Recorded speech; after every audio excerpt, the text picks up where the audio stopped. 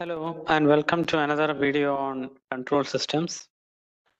In this video, we will be looking at one more example of linearizing the differential equation.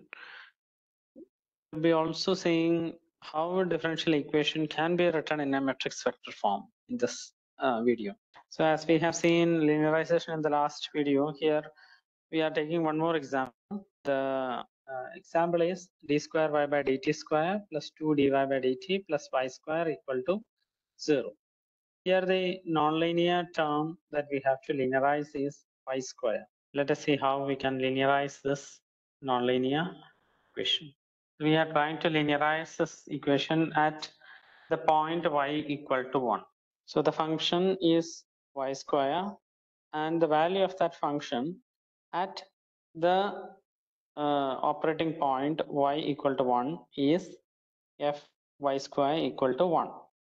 So 1 square equal to 1. And the first derivative df by dy at the operating point y equal to 1 is 2y at y equal to 1. So substitute y equal to 1. So 2. The value of the first derivative at the operating point is 2. Now the nonlinear term y square is approximately equal to fy naught plus df by dy at y equal to 1 delta y. So here we have got the values as y square is approximately equal to 1 plus 2 delta y. So this is valid around the point y equal to 1. Now substitute it back to this equation to get the linearized differential equation. So the linearized form of the differential equation would be d square y by dt square plus dy by dt plus 1 plus 2 delta y equal to 0. So this is the linearization of the nonlinear differential equation around the operating point y equal to 1. Now we will see another important topic, writing a differential equation in matrix form. The first example that we would like to see is d square y by dt square plus 7 dy by dt plus 2y equal to 5u. Where u is the input, y is the output. Now we need to write this differential equation into matrix vector form.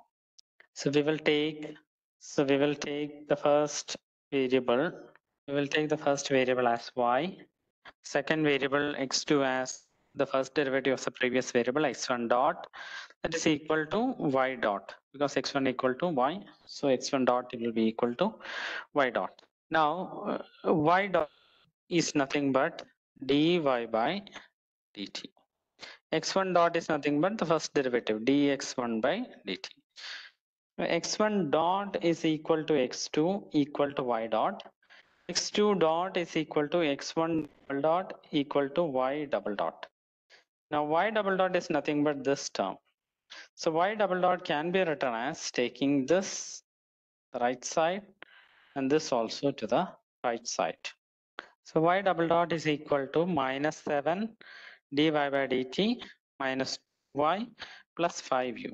Replacing this in terms of the variables, x1 y double dot is nothing but x2 dot, that is equal to minus 7 dy by dt is nothing but x2, y is nothing but x1 plus 5u.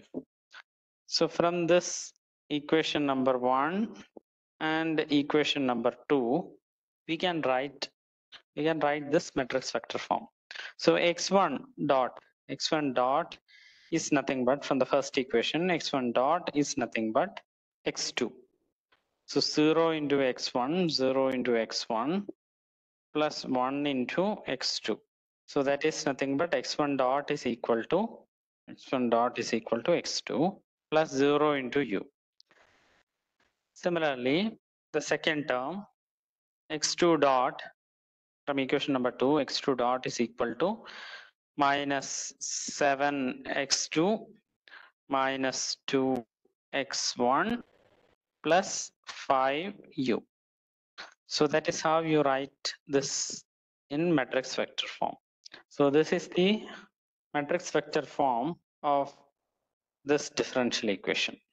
We will see another example. Now we have a slightly larger example. D cube y by dt cube plus 7 d square y by dt square plus 4 dy by dt plus 6y equal to 7u. Now here again we will define each variable.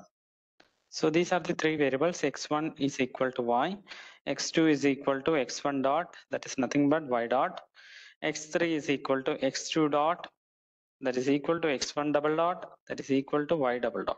Now we need to write the equation for x3 dot. So x3 dot is nothing but d cube y by dt cube. Take all other terms to the right. So it will be x3 double dot is equal to y double dot, that is equal to 7u minus 6y minus 4y dot minus 7y double dot. So this equation, from these equations, equation number 1, equation number 2, and equation number 3, we can write the matrix vector form. So the matrix vector form would be, x1 dot, x2 dot, x3 dot is equal to, the first matrix is 0, 1, 0, 0, 0, 1, minus 6, minus 4, minus 7, x1, x2, x3 plus 0, 0, 7u. So the first row will correspond to the first equation. X1 dot will be equal to x2. So only the second term is there. X2 dot will be corresponding to the equation number 2. The third term x2 dot is equal to x3. And the final will be the third equation. X3 dot is equal to minus 6y or minus 6x1 minus 4 x2 minus 7x3 plus 7u. So y is x1, y dot is x2, y double dot is x3. So this is how we write the differential equation in matrix vector form. Thank you.